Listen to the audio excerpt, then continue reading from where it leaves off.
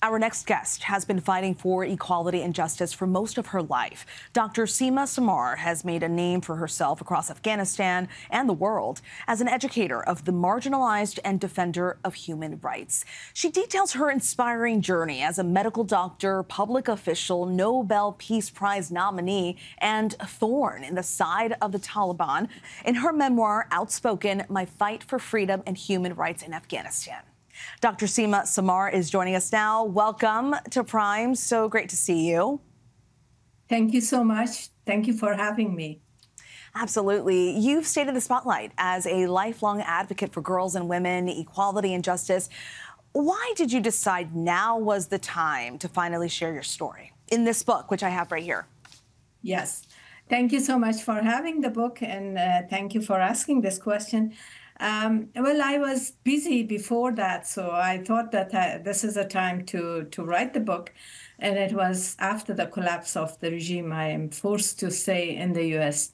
And I had time. I would like to also thank the Harvard University and also Fletcher School at Tufts University, who gave me the possibility and facilitate that I was able to write that book. And I wanted to do that because I wanted the young girls in Afghanistan to know that it's everything is possible. It's not impossible if they have commitment. They can do and reach to the dream that they have.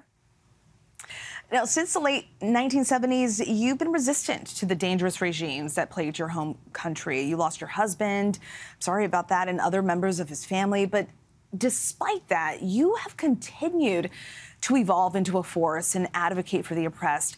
How did it feel reflecting on everything that you've done over the last couple of decades? Yeah, it was not easy. It was quite difficult, and it's still very difficult. But when I look back that I helped some families, some women who survived because of my, when I was practicing health, and also I see the girls and the young boys who got educated, and they were able to go to the schools that I established. It gives me more courage to continue that. And I have to say also that I'm proudly saying that I was at least behind the whole introduction of human rights in my country, in Afghanistan. And I also wanted to say that Afghanistan is not only what media portray. And you mentioned courage. You've had so much courage. Does looking back on all of this also help you look forward at what you still want to accomplish? Yes, I think it is. And as I said, that I'm happy that I was able to promote human rights and protect human rights in Afghanistan during the last 20 years.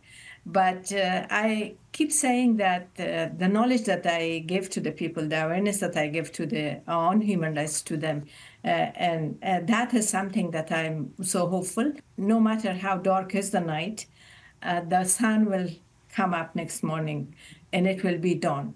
So hopefully that will be also in Afghanistan. And I also want to say that, unfortunately, Afghanistan is a collective failure of Afghan people, Afghan government, and also the international community. And there's an obligation of all of us to promote and protect human rights in Afghanistan, and particularly women's rights in the country. And you've done so much for women and girls through your organization, Shahada. And you're also the chair of the Afghanistan Independent Human Rights Commission. From 2002 to 2019, you were the chair. You not only introduced the concept of human rights to your people, but you sought accountability and justice from those who violated them. What is the current state of affairs in the country for women and girls? And do you see yourself going back at some point? I'm dreaming to go back as soon as the situation permits.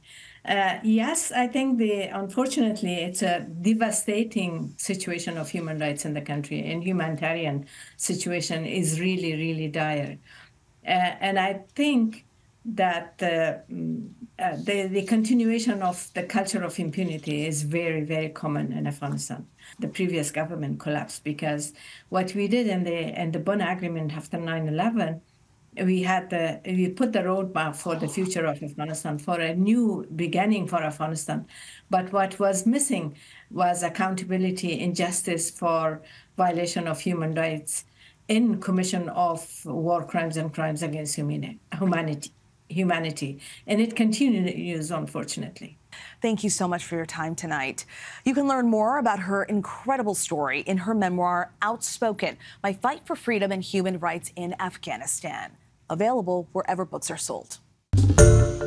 Hi, everyone. George Stephanopoulos here. Thanks for checking out the ABC News YouTube channel. If you'd like to get more videos, show highlights, and watch live event coverage, click on the right over here to subscribe to our channel. And don't forget to download the ABC News app for breaking news alerts. Thanks for watching.